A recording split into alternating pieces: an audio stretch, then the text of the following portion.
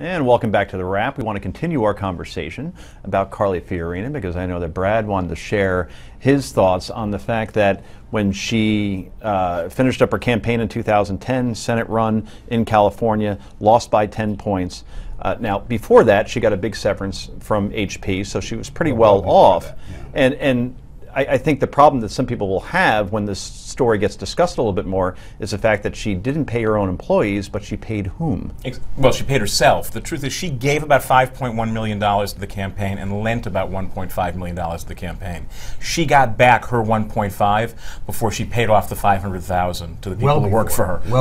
Months and months before. And again, I have no problem, and I know $500,000 is nothing in a political campaign, but if it's your salary, you don't pay yourself back as a boss and leave your employees hanging. I have nothing against Carly Fiorina. I don't think she's a serious candidate, but there is something fundamentally wrong when you pay yourself back threefold and have people work for you hanging there. I mean, not right. The irony of her saying that she is the one candidate, that's what she says, she's the only candidate running for president who understands the economy. This is her understanding of the economy, and boy, does that speak volumes for what she's all about, and it's troublesome. I think we're all in agreement that she has very little or no chance to win. Yeah. But does this hurt her vice presidential? Well, I was just going to say, she may not win, but she's running for vice president. Right. And if she is, it'll come back to haunt her. That 1.5 to you, 500 not going to your employees.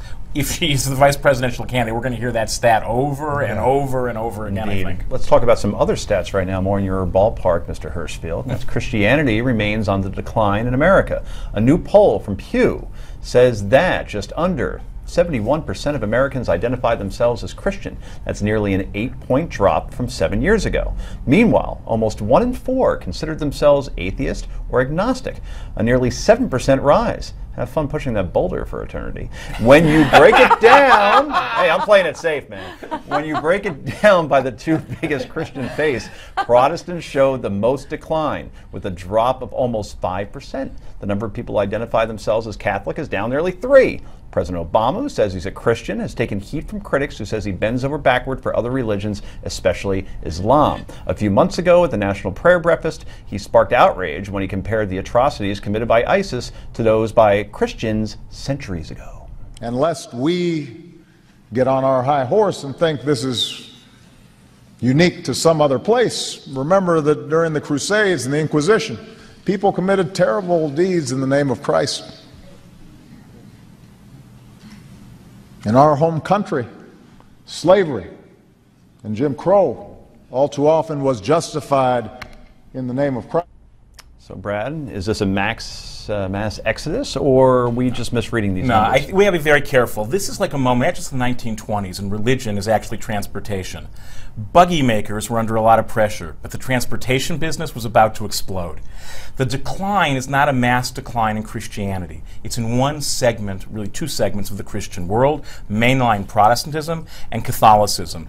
The evangelical community is strong and possibly even growing. Pew doesn't say that. Other sites I could bring you show that's growing. So what's really going on here is people are not walking away from faith. They're walking away from certain inherited ways of doing religion. Religion and faith are not the same. Atheism is not going up.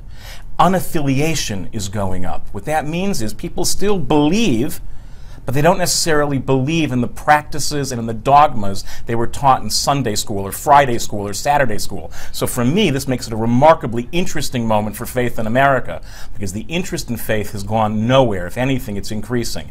What's under pressure are the old providers of faith. But don't you think there's also a cultural cost in saying that you're a Christian these days?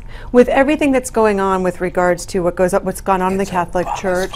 No, not Obama. I'm not talking about Obama, but with gay marriage and all the Christians who are against gay marriage and the backlash that we've seen against those people. I think that there are some people who may have been Christians nominally, by name only, who are now no longer saying that because they don't want to deal with the repercussions of it. So I think there's probably a little bit of that, although the people most vociferously opposed to gay marriage are evangelical Christians, and they're not showing erosion. The erosion is actually in the mainline Protestant community, which embraces it. No, I think what's going on is people are trying to figure out new ways of embracing the search for spirituality and meaning, even as they push away the old systems that provided it to them. My spiritual advisor, Michelle Bachmann, has still, huh? Yes, absolutely. She can leave Congress, but she cannot leave my heart. she has let me know that Barack Obama is ushering in the end days. Now, if that's not being anti-Christian, or maybe it's being pro-Christian. That would be very pro. I'll take it because back. she figures she's going to win. Obama is the best thing that ever happened. Right. I just can't believe that since this stuff came out today that I haven't heard more people saying, well, Obama is war against Christianity. There are people I think know So it's an overplayed should hand do at it. best and a complete falsity at worst, and it's silly. And the real issue, if you believe in tradition, figure out how to use it in new and creative To be ways. Otherwise, people serious, will be though, bereft of what they need. To be quickly serious, I looked at the data. It's really young people, it appears, that are pulling back the most. And you're right about what you said. They still have faith. They just aren't identifying. And that'll be the last word on that for now. Coming up next, a racist interview that recently resurfaced is bringing Democrats and Republicans together. We'll show you. Stay right there.